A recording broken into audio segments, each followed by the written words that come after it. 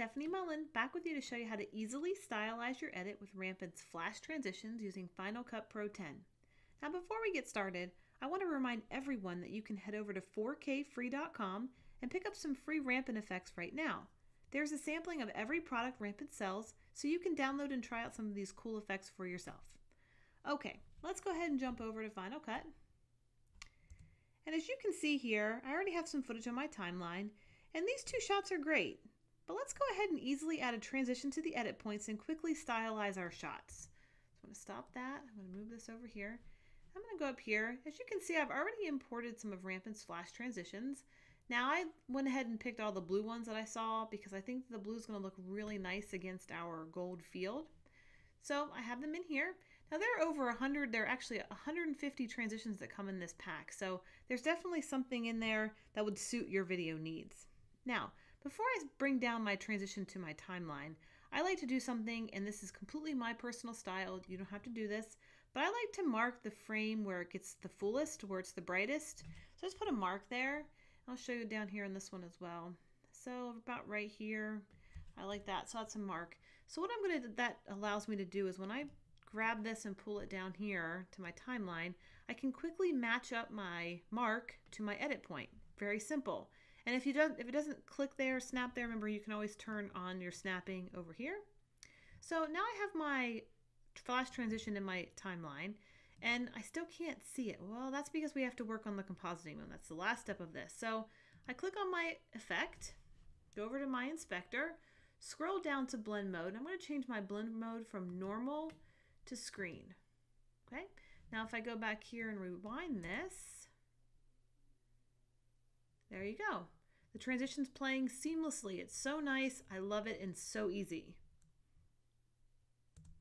Now the last thing I want to point out is that we are using 4K effects in an HD timeline. Yes, this is a 1080 timeline with 4K effects. 4K is not scary, it's just bigger, which is kind of cool because it allows you to do some stuff that you can't do if the effects were actually in HD. So what I love about it is basically the flexibility to do what I want to do with the effect.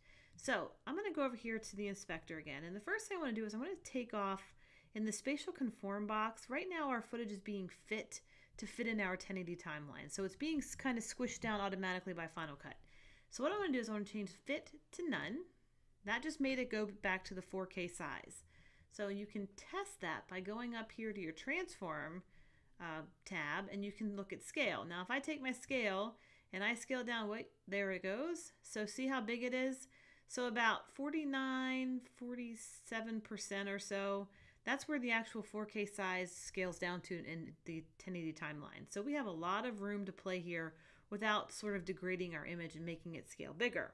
So that's what we have there. Now what's really cool is you can actually rotate this. Now if I take this back up to 100%, just type in 100%. Now I can rotate this all the way around. Look at that. You can't even see the frame lines. That is amazing. So maybe I want my bright over there, or maybe I want that green over there. Wherever I want, that's up to me. So that's pretty cool that you can do that. So let's go ahead and go over here to our timeline. Let's rewind that. Let's play this. There we go. Looks great. It's fantastic. So easy, so simple. Now it's kind of hard to see that because the transition kind of fills the frame, but you can really see that here. So this transition starts from the bottom and goes up. So maybe I want to delete this one and pull this one back down. I'm going to line up my marks to my edit point. I'm going to go over to the inspector, scroll all the way down to the bottom, click normal, change that to screen, and this is where I want to change fit to none. So if I rewind this and push play, it's a great transition. You'll see here at the beginning, the transition comes from the bottom. Well, maybe I want that transition to be on top. So let's click on it. Let's go over here to our inspector. We already turned it to none. Let's go up to our rotation and let's say maybe I want it to be up here. Okay, so let's rewind this and push play. Look at that. It came out of the sky instead of out of the ground. I love it. I like that a lot better. See, you have so much room to be flexible and play and do what you want to do with the transition. That's awesome. And that's that. So easy, so simple to use. Easy transitions that will stylize your next video production in a snap. Seriously, in a snap. That's it. As always, keep those tutorial requests coming in. We love to hear what you want to see next. You can either comment here or hit us up on Twitter at Rampant Design or on Facebook at facebook.com/rampantmedia. Of course, you can always find more tutorials at rampantdesigntools.com. Until next time, I'm Stefanie Mullen with Rampant Design. Thanks for watching. Bye!